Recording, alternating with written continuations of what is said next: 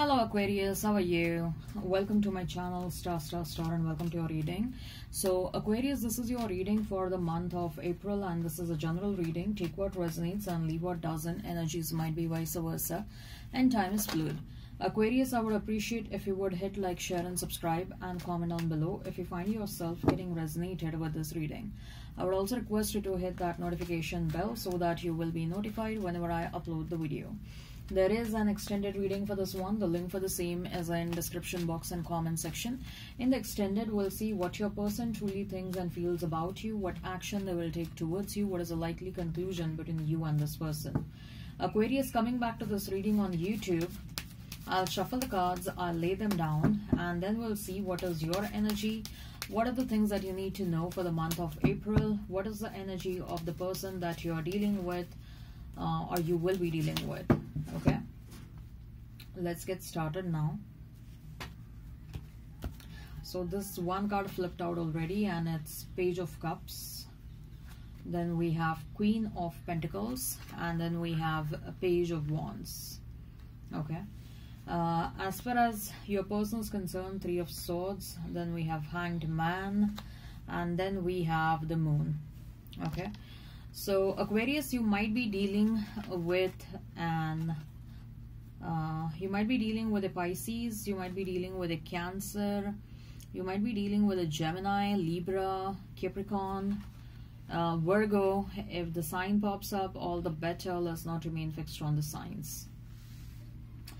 Aquarius, you might be seeing a lot of 333. Number 7 is of some importance. You might be seeing a lot of 777, 717. Right, so Aquarius, what is your energy? Page of Cups, Queen of Pentacles, Page of Wands.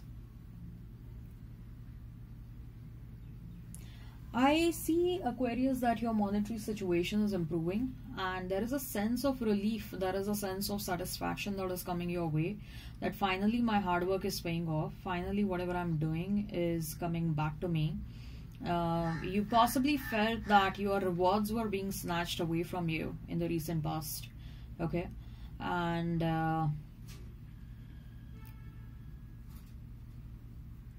again I see as a relief. It's more of a relief that finally what I deserve is coming back to me. Finally what I deserve is I'm getting it, right? So monetary situation is improving. There is stability that is coming your way. I'm also hearing that your health is improving. You're taking care of your health, Aquarius. You might be taking care of your dietary needs. You possibly are working out. With the two pages, Page of Cups and Page of Wands, I also see that your energy levels are very good. The enthusiasm and excitement that you're going to experience in the month of April. Okay, that enthusiasm and excitement is also very high. And the enthusiasm and excitement is high because something positive is happening. Okay, or either because you will feel like things are getting back on track, balance is getting restored. For some of you, I'm also hearing that good news is coming your way, and that is also why there is so much of enthusiasm and so much of excitement about something. There is also an excitement and enthusiasm about new things, new situations that are happening in your life. Life is becoming hopeful, life is becoming positive all over again. So I feel like something that you have been waiting for, that news is finally coming your way. Okay, it can be literally anything. You have given a job interview and you have been waiting really long for that. So finally you're getting a job. Then apart from that, maybe you wanted to buy a home. You were really scouting homes for a very long time, but you were not able to finalize on one. Finally, you're going to find the house of your dreams. For some of you, you possibly might get relocated, or you will get a sign or a big news related to relocation, related to your visa approval or something like that. So something that you have been waiting for a real long time, that is coming your way, Aquarius. Okay. I also see, Aquarius, that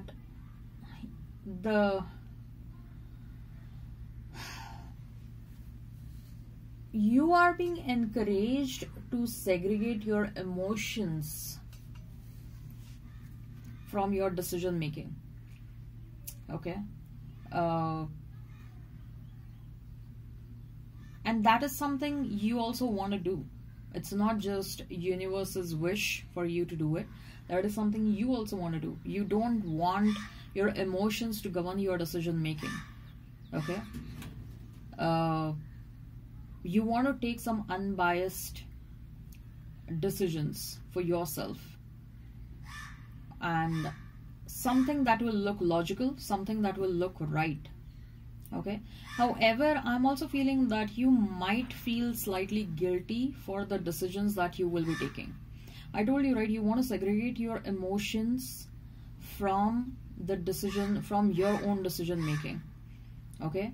And somehow I see that you will unnecessarily allow guilt. I mean, you might feel slightly guilty. Say for example, I'll try and explain you through an example. Okay? You possibly are getting relocated somewhere, okay, or your visa is getting approved, okay, and back home you have your old parents, or there is someone of whom you are taking care of, okay, but you always wanted to get relocated to another city, another state, okay, and finally that much needed job offer is coming your way, which will require you to get relocated to another city, another state, another country. Finally that visa is getting approved. So you wanted this visa to get approved, but you will also convey a consent to your company who wants to hire you. Yes, I will join you within so and so date. But joining this company will require you to move away from your old parents, will require you to move away from people who are dependent on you. Okay? So this might make you slightly guilty. On one hand, you have this dream that you always wanted to pursue, getting relocated or having a job in that company. However, you will also have to fulfill certain terms and conditions of that relocation, of that job, like getting away to another city, another country. But then if you get relocated, then you will have to distance yourself from your near and dear ones, and that might take you on a guilt trip. But that's what I see over here. You don't want your emotions to control your decision making, because so far you have done that a lot.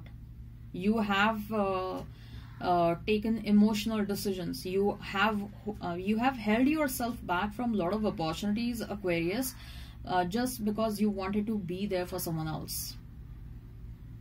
But you also have to note that this is your life and you don't get opportunities to fulfill your dreams again and again.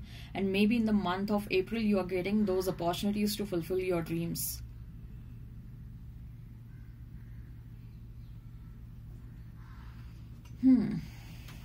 It is going to be emotionally heavy situation for you, for some of you. I'm already feeling heaviness from inside. Okay, you will have to take decisions by mandatorily keeping your emotions aside. But I also see, like, once you take this decision, you're going to cry like anything. So on one hand, there is a dream that you wanted to pursue, and on other hand, if you wanted to pursue that dream, then you'll have to distance yourself from someone, or there is something that you'll have to, like, someone who is codependent on you, they might get affected because of you pursuing your dreams. But it's like, should I pursue my dreams, or should I be there for this person who needs me? It's like a emotional tug of war for you.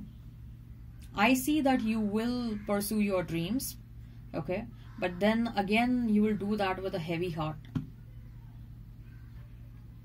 Some of you might think about finding a solution for this.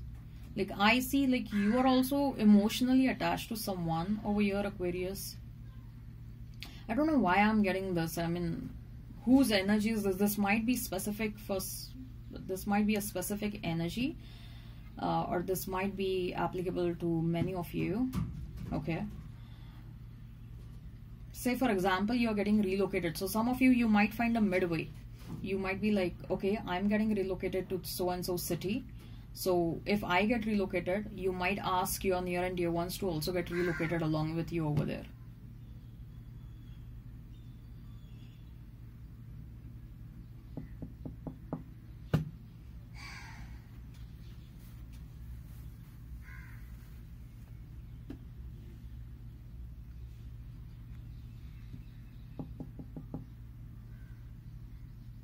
I feel like the enthusiasm and excitement will be there during the first half of April. During the second half of April, I see a tug of war between your logic and between your emotions, between your brains and between your heart. Okay. All right, let's talk about your person, Aquarius. We have Three of Swords, we have Hanged Man, and we have Moon.